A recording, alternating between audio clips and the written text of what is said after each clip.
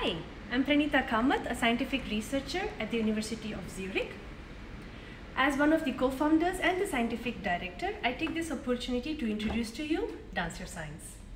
Dance Your Science is led by a team of scientists and professional artists who use dance as the medium to communicate complex scientific ideas to a generally non-scientific audience.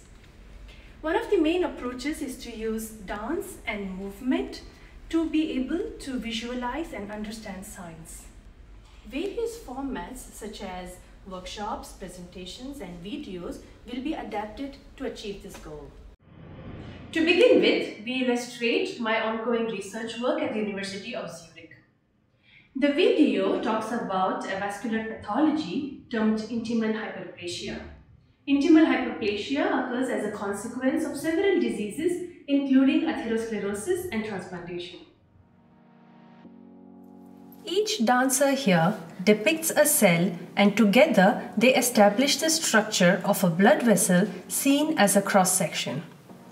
The interaction of the blood cells with the vessel wall in a normal condition is illustrated, and then changes in the behavior in the cells as a consequence of the transplantation are shown.